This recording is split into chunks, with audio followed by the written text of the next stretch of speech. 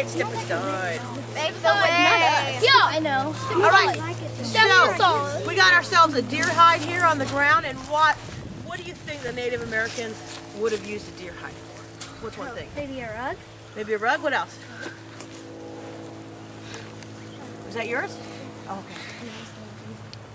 Make a house. Make a house, yeah. What'd you say?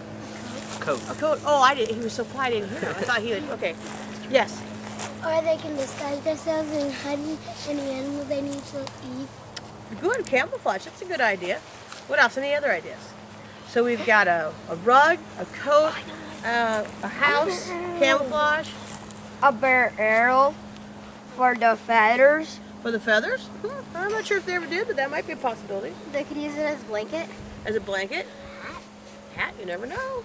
It's like this stuff they wear around their this place. Yeah, like a loincloth? Yeah, like the waist. Okay. Oh. Like they cut the fur off and then put it in the fire so the fire can do some deal. Oh, interesting. Oh, interesting ideas.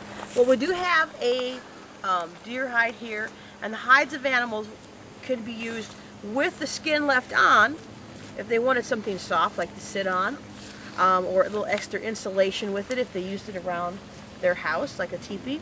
But they also used it with the skin off, and when the skin was off it was called raw hide, or they would actually tan it into leather so it was really, really soft.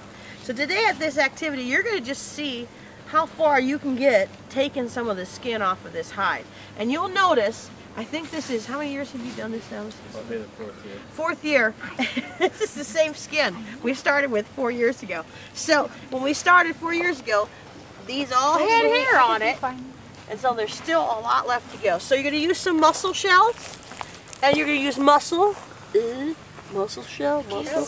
Look at my muscles, dude. Look at my muscles, right? And you're going to take these and see if you can take off some more of this fur to get down to the raw hide. Actually, this has been used so much and touched so much it's almost leather. So, this is good, not so good. You know, good, not so good.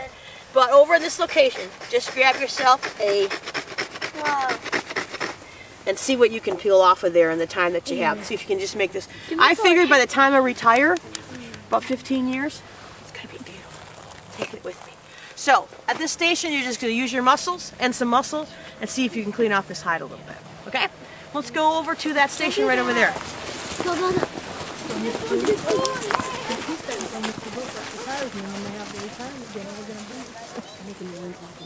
Go.